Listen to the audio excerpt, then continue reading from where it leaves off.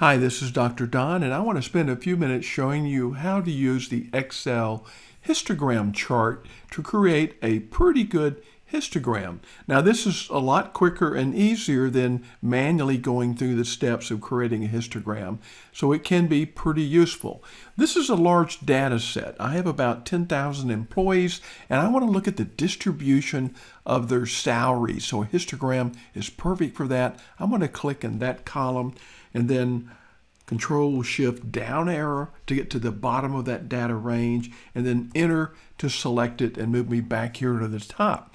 Then I just need to insert recommended charts, and then all charts, go down and find histogram, and there we have two options. We have the histogram and we also have the Pareto.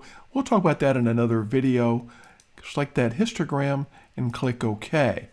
Now I've got my basic histogram started here, but it's pretty busy, and so I want to clean it up a little bit.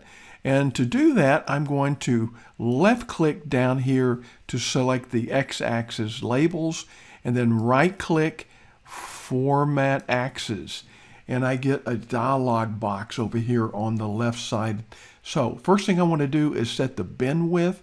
I'm going to click that radio button, and I like even numbers, so I'm going to start with a pretty fat bin because we've got a lot of salaries here. I'm going to put in 10,000, 1, 0, 1, 2, 3, enter. So that simplifies my chart quite a bit, but I still want to clean up these labels here, and I'm going to start by clicking on the underflow bin, and that will put all of the very low values into one bin, and it suggests 14,070. I'm going to round that to 15,000, 1, 2, 3.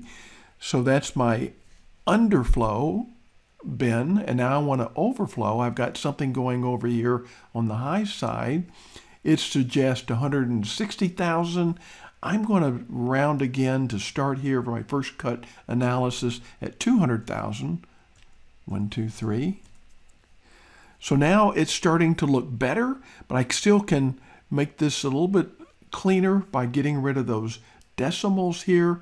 I'm going to go down and go to 0 for decimal places.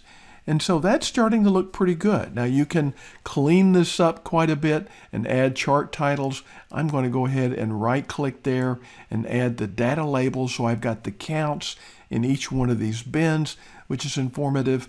And again, I would add the chart title and axis titles. I hope this helps.